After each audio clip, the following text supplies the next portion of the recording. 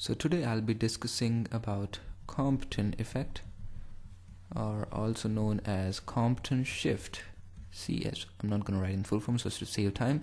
Alright, so Compton effect deals with the interaction of photon and an electron. What happens is that there is an incident photon and there is an electron which is at rest. And what happens is that we get a scattered photon and a recoiled electron. Now why does this happen? Because photon has energy and electron is at rest, and electron at rest has an energy m0 into c to the power 2, which is rest mass energy, and m0 is the mass of electron and c is the speed of light.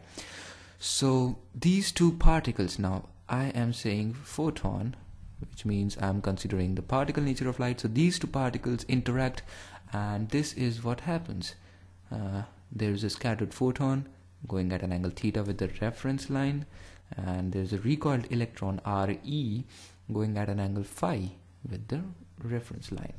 Now what happens is that we calculate the shift in the wavelength delta lambda equals to lambda minus lambda dash. Now what is lambda? Lambda is the wavelength of incident photon, this one here, and lambda dash is the wavelength of scattered photon. So this is what we calculate. Now let's do it. Now we calculate delta lambda with the help of conservation of energy and with the help of conservation of momentum. So first of all, let's write the equation of conservation of energy, COE. So the initial energy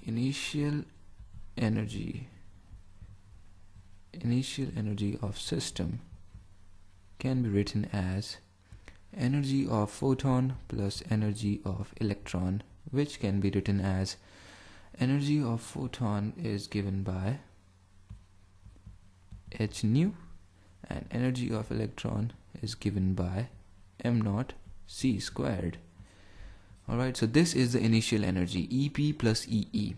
Now I'm going to write the final energy of the system. Let me change the color. Yes, wait a second. Yeah, so the final energy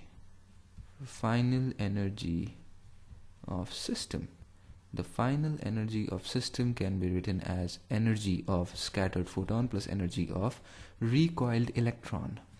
Now the energy of scattered photon is equal to h nu dash. Now when I write nu dash, I mean that the frequency of scattered photon is different from the frequency of incident photon, and I think that is understood. Sorry. So yeah, and the energy of recoiled electron is given by, now this is important, under root of p squared c squared plus m0 c squared to the power of 2. Now p here is the momentum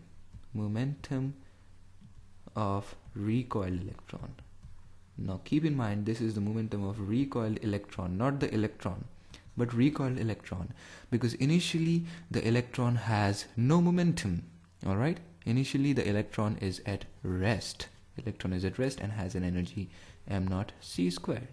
Alright, so now equating both the equations, what we get? Well, we get E initial equals to E final. This is E final and this is E initial. Alright, so let me write that. H nu plus m0 c squared is equal to h nu dash plus under root of p square c square plus m0 square c to the power of 4. This here is the expression for conservation of energy in Compton effect. This here is the expression for that.